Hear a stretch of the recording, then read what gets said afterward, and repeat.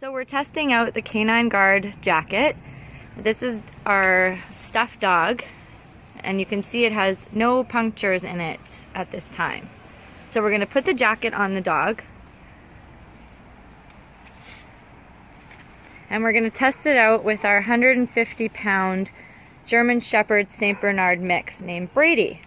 He has very strong jaws, so let's see how he does with the chew toy. Sit. Sit. Sit. Sit. Sit. Sit. Give me that.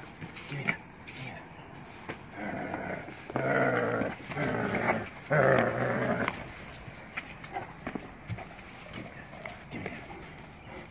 Give me that. Sit. Sit. Give me that.